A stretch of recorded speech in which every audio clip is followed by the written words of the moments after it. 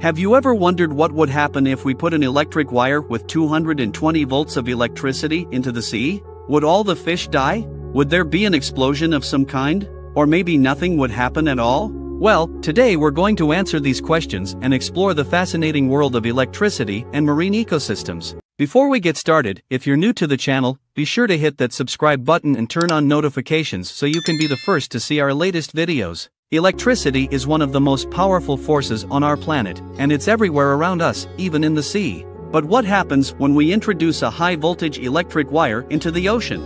To find out, we conducted an experiment. We started by attaching an electric wire to a battery with 220 volts of electricity. Then, we lowered the wire into the sea and watched what happened. At first, nothing seemed to happen, but as we kept the wire in the water, we noticed some interesting effects. The first thing we noticed was that the water around the wire started to bubble and fizz. This is because electricity is causing a chemical reaction with the salt and minerals in the water, creating hydrogen gas and other byproducts. But what about the fish? Well, we're happy to report that no fish were harmed during our experiment.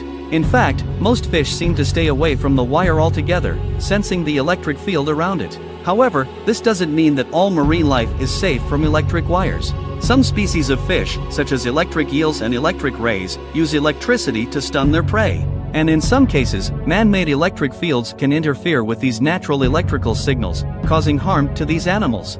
So, what can we learn from this experiment? First, it's clear that electricity can have a profound impact on marine ecosystems, creating chemical reactions and affecting the behavior of aquatic creatures. However, it's also important to remember that not all fish are susceptible to these effects, and that we need to be mindful of the ways we interact with the sea. In conclusion, the next time you're near the ocean, take a moment to appreciate the incredible power of electricity and the complex web of life that exists within it. And remember, when it comes to electricity and marine ecosystems, there's still so much we have yet to discover.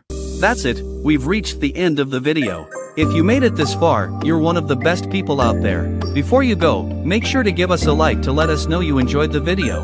And if you have any questions that pop into your head in the middle of the night, feel free to leave them in the comments below so we can answer them for you.